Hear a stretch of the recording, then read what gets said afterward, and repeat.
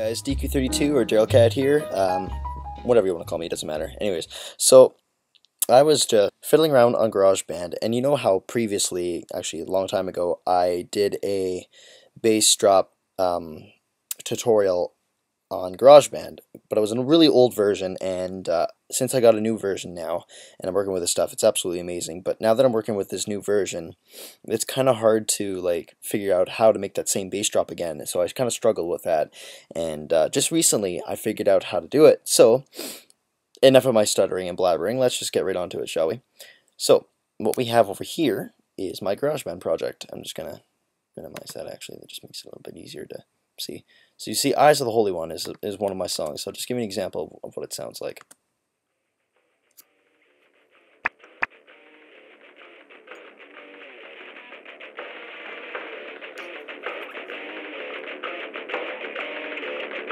This is what you're aiming for.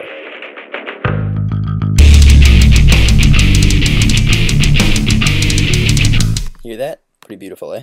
So this is pretty much by itself. So I'm going to teach you guys how to make a bass drop. Okay, so first thing that you need to do, let's make a new brand, well, let's just do it the way you would do it. So you would originally go to track, new track, but I just go Alt Command New, Alt Command N, I should say, and blah blah blah, bam, software instrument. I have it set to Soundflower just so you guys can hear me and hear what I'm doing on GarageBand. So I go to that. Now, what we want to do now is, in order to make this bass drop, what you need to do is you want to go down to over here. See what you have over here. You have synthesizers. You want to go to the bass. Now, it took me a long time to try and find this, so I'm just showing you guys so that you don't have to worry about searching it yourself. So we go down to the bottom with Vintage Synth Bass. That's the first thing you want to start with. Now, you'll notice right over here we have all these modules over here, basically these little note, whatever you want, toggles, whatever. You know what I mean. Anyways, so you'll see that all these are already set to a preset. You want to turn all these down. Make sure they're all down, except the sine wave. Crank that bad boy. Now, next thing you want to do is you want to go to your audio effects. You want to add in an audio unit from Apple, the audio unit bandpass. Let's add one of those bad boys. And let's go to keep. Now you'll notice it's like way over here, but I'll show you what this one looks like. If I go to here, boop, bam. So you want to try to emulate that as much as possible.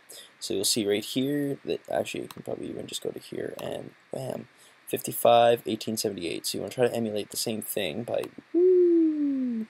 55, and then what was the other number again? 1878, right. Just drag that open. 18, close enough to it, right? Good enough, whatever. So that's what we do here. That's the one that we have now. So we can close that. That should be set up. Now, the next thing you want to look at is just over here. You want to go to your equalizer. You'll notice it looks very flat and quite plain, right? Just blah, barely anything. Now if you go to your bass drop, I have it cranked, right? So this is what gives you that really powerful boom, if you know what I mean. But we'll get to that in a second. So we go over here, and you want to go to the frequency right here on this one, and you should see it sets to 142. My bad. It's 142 and 11.5 gain. So you want to do the same thing with our previous one that we have over here. So make sure this one's on. Actually, let's turn these off first. So we have just this one, and that one. So let's do that. That one's on. Nope, it's this one, and then that one. Good, I think. Yes. Sorry.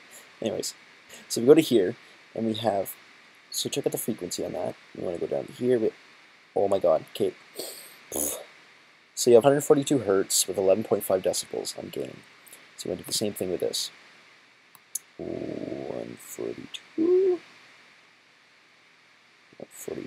and 11.5. Awesome. So that's set up.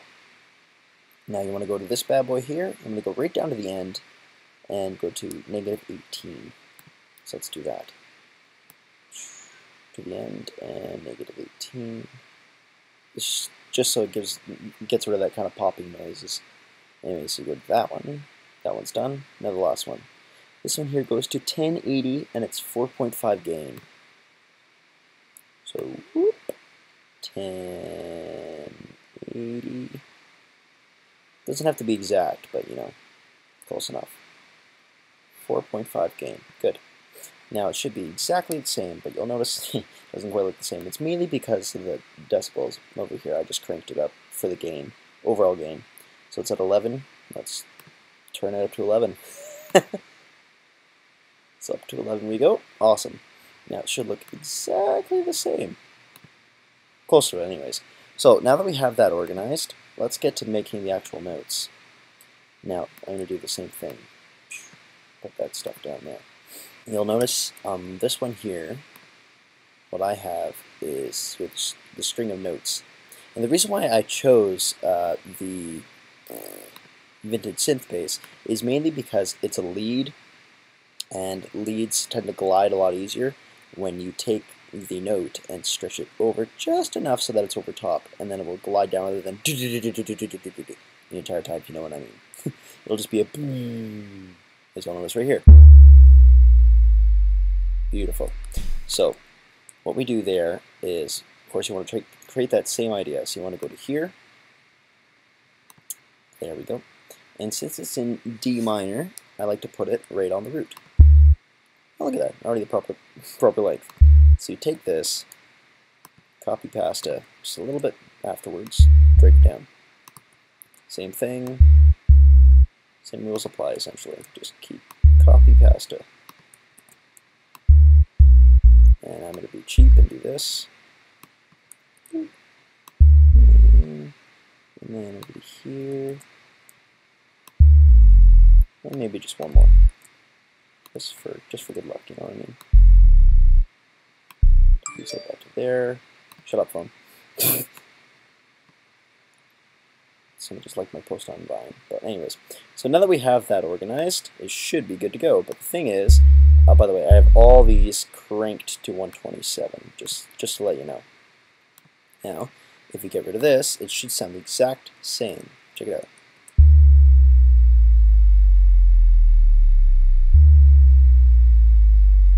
If we go to this, perfect. Exactly the way we wanted it, right? Now, the reason why it descends a lot faster is obviously because what I've done is I've just changed the volume so it goes down just a big slope like that. You don't have to, but it adds to the effect essentially. So that is how, my god, how to make a bass drop. You can do that for all your dubstep, your techno tunes, your metal, whatever you want. So that's how to do it, you guys. Recap. Synthesizer, bass, vintage synth. Then you want to go to controls, make sure all that's down except the sine wave is cranked. Equalizer looks like that. The audio unit bandpass filter looks about that. There's your frequencies. Close enough. And there you go. Let's delete that. I don't need that in my song. And kabam! One last time.